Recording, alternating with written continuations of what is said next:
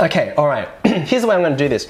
Some people have mentioned that they need a little more time, and I think that's totally fine. As you guys know, I'm a pretty slow writer, so I've hopefully given you enough of a head start that we can do this together, even if you are not quite finished yet.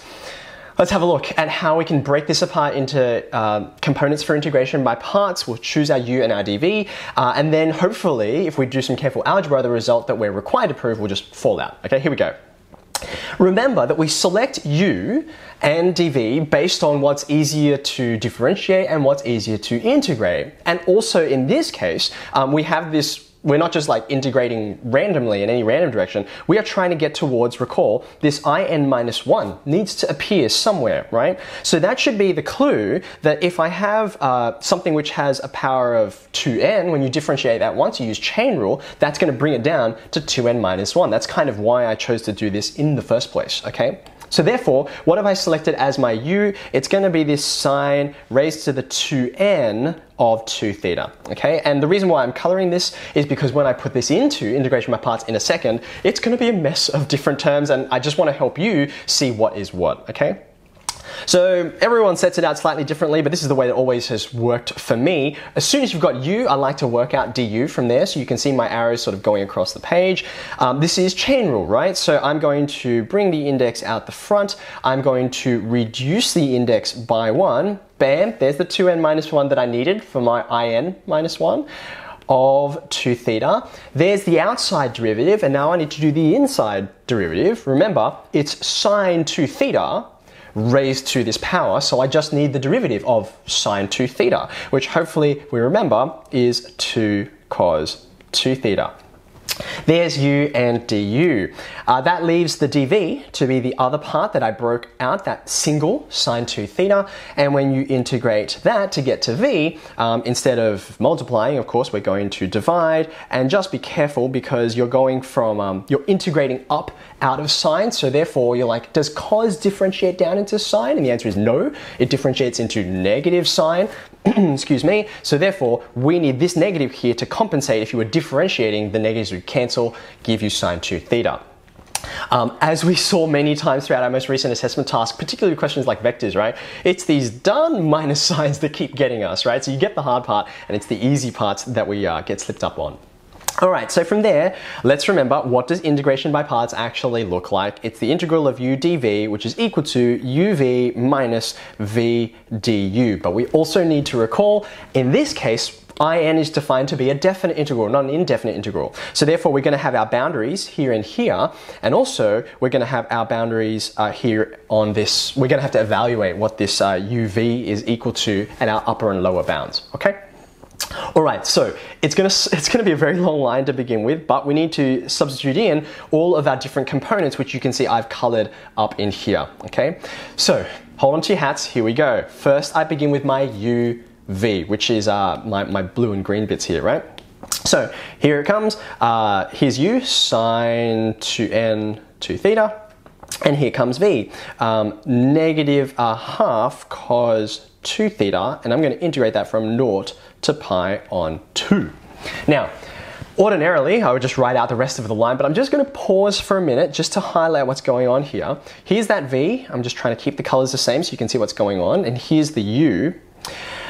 It's almost like this question was crafted for this exact purpose. Look carefully at that U term, and in particular what happens when you start to put in your upper and lower bounds, because even though this thing looks horrendously messy, it's been crafted to come out reasonably nicely for us. Just like in a Pythagoras' theorem question, they give you like nice round numbers, right? Think about what happens when you put in the upper bound, because that's the one you evaluate first. It's pi on 2, right? So therefore, you're going to go sine of 2 times pi on 2. Well, what is that? That's sine of pi. Hopefully by this point, reflexively, if you picture the graph, right, you're like, what is sine doing when it gets over to pi? And the answer is, it collides back with the x-axis, so it's equal to 0, right? So when you evaluate the upper bound, you've got 0 times something, so I don't care what the other stuff is, so that's just going to vanish, which is nice. And similarly, when you do the lower bound, you're going to do sine of 2 times the lower bound is 0, so sine of 0. And thankfully, it's the same deal, right? So even though this UV term, it's like, gross, it's all going to go. It's all going to vanish, okay? So that is really promising for us.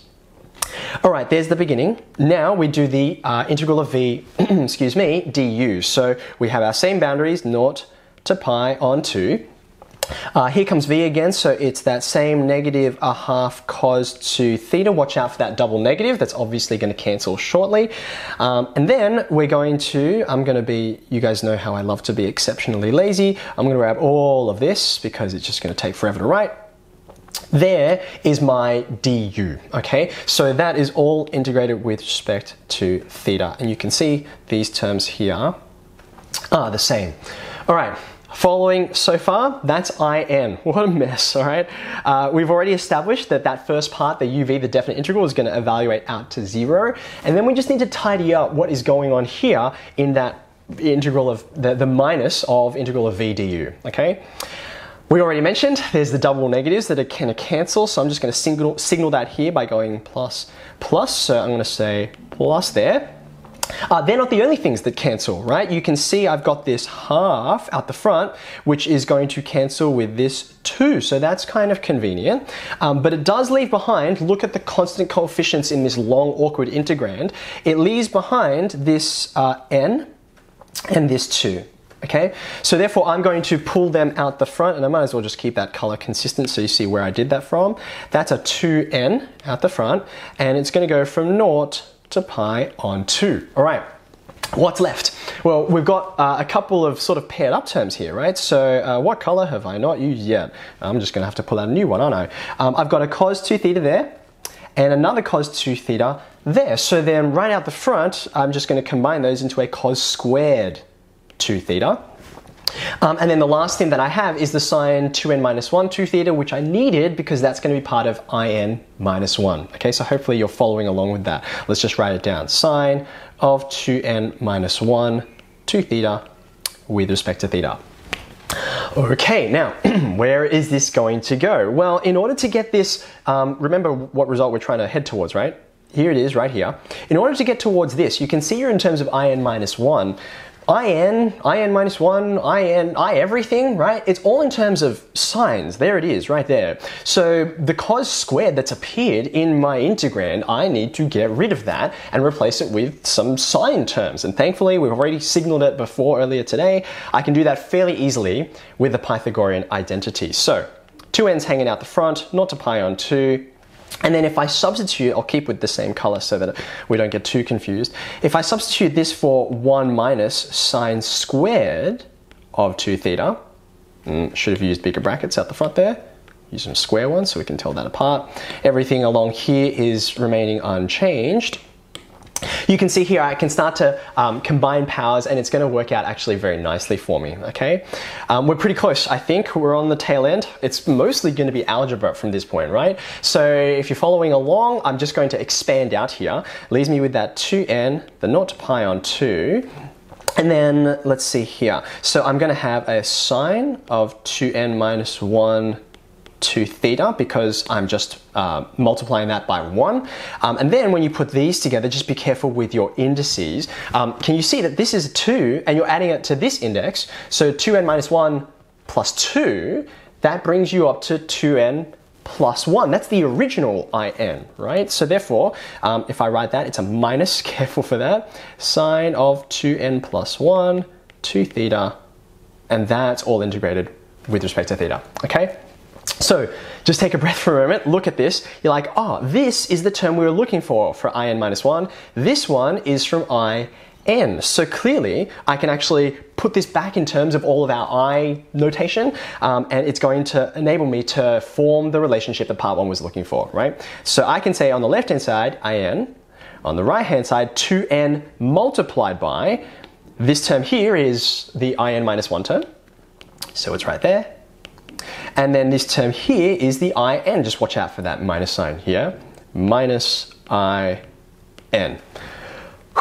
Okay, there you go. From here, just because of time, I'm so confident that you can get from this point, just expand, collect your in's, and then factorize out. This is going to give you, after a couple of lines of working, that in is equal to 2n on 2n plus 1 in minus 1 as required. So I'm going to leave those couple of very simple lines in between for you to do on your own.